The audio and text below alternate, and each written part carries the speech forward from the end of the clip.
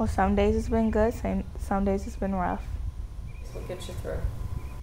Talking to my family, talking to my therapist, and using my coping skills.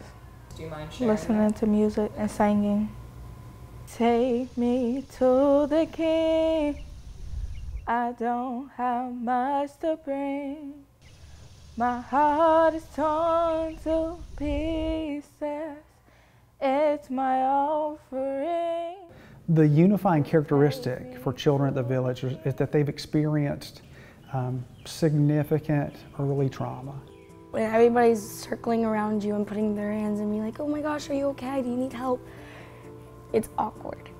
When you're here, you're with a group of people who understand they're actually going through most of the same things. Like a chameleon almost. You're not a different person. Your story's not new to anybody. And it's not like, oh my gosh, I feel so sorry for you. They're like, yeah, I understand. Like, they're not, and you know they're not lying when they say that. Every child that admits here comes here in crisis. And the child, to survive that event, has come up with their own set of safety mechanisms. Their fight or flight has led them to be physically aggressive. So I might get out of a situation by hitting you, or I might get out of a situation by cussing at you, or acting out in some way. We exist to help the child find a better way to respond to those situations, to teach new, acceptable ways that a child can, address what they're experiencing, but do it in a way that's safe, that they can be in a community setting. So the great thing about horses is that they are fight or flight animals. So they are prey animals and they keep themselves safe. So they will either run or fight. And our kids are very similar to that, where they've been put in situations where they've had to learn how to survive, and our horses give them real-time feedback about where they are energy-wise. So if you are in a really bad mood or having a frustrating day, the horse will give you that kind of attitude back. If you take a second, kind of center yourself, what did you do the last time? The horse will respond accordingly. I believe he's walking. You go, girl. He bonded with him because he said he's just like me. He doesn't like to be touched much, and he doesn't like people in his space. And Harry sets a big boundary.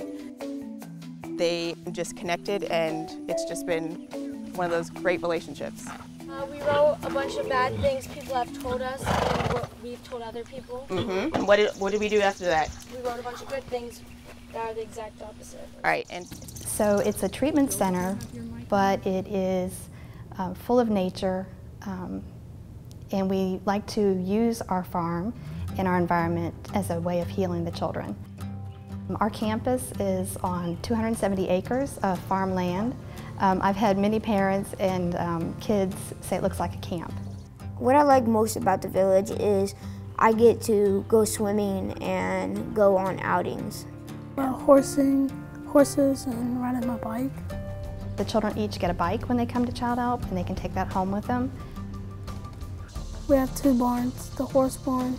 There's another barn over there. The Animal Care Center, which is our sheep and our goats and our chickens. We started with all prey animals because prey animals are very attuned to your body language. That's a real struggle for a lot of our children, is not knowing how their actions are being perceived. They are, they're just very impulsive. So the animals help them to focus their impulsivity and maybe control it. We have 270 acres here, and we have about 9 miles of hiking trails. There's some stress reduction benefits to being in nature. Studies have shown that. There's also attention restoration benefits from being in nature, and which is especially beneficial in school settings when you are having to focus so much, and then you go out into nature, that kind of restores that ability to focus again.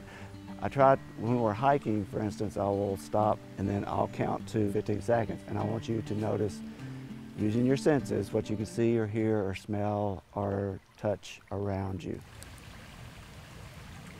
They kind of build an awareness of what it is to be still, first of all, and be mindful, and also take in more of what's happening around them. And I think when you provide them the opportunities to grow through different activities. Then it starts to kind of come through the treatment part of it too. They're starting to learn they can trust themselves. Hopefully through the continuity that we provide here at Childhelp, they can begin to trust staff and adults. We have playgrounds everywhere, basketball courts, swings, swimming pool. And the idea is that you're coming for treatment, but we also want the kids to be kids. A lot of them haven't been able to do that in a long time. We serve children ages 5 to 14, school on campus. We have a year-round. 2 full-time psychiatrists on staff, 24-hour nursing care, the widest array of therapies of any place I've ever seen, to include art therapy, music therapy, play therapy, equine-assisted animal therapy, in a beautiful, serene, open setting.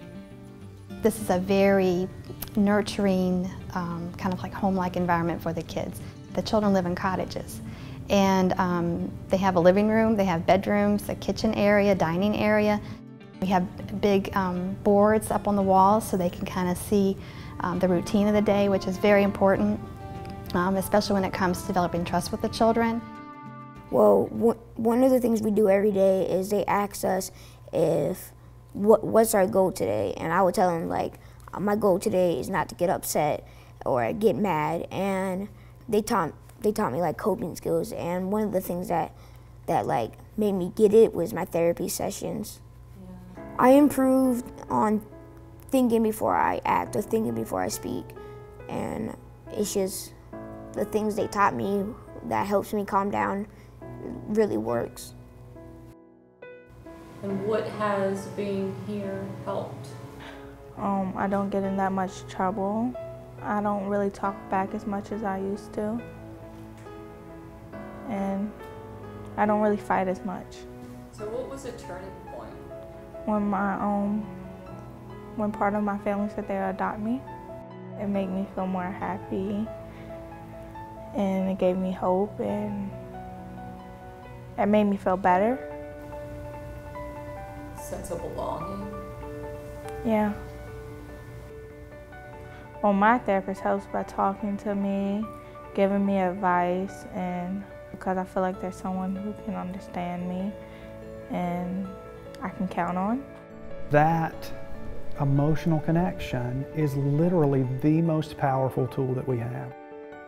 I was fighting and doing things I wasn't supposed to, cursing.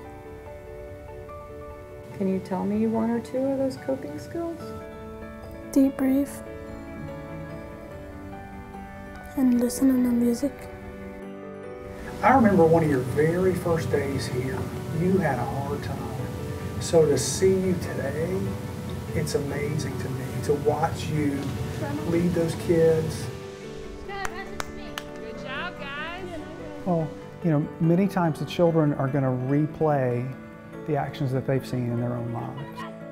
And we exist to interrupt that cycle, support children in finding a different way so that it stops here. We are literally changing the world. A child today in a couple generations is 30 people or 50 people. What do you hope to be doing in 10 years or so? The Army. I want to own a horse farm, and I also want to be an actress. College or either a singer. I want to become a computer engineer. Since our visit last summer, all 4 of the teens we spoke with have been able to move on and leave the village. We wish them well now in their journeys. To find out more about Alice C. Tyler Village of Childhelp, visit childhelpvirginia.org.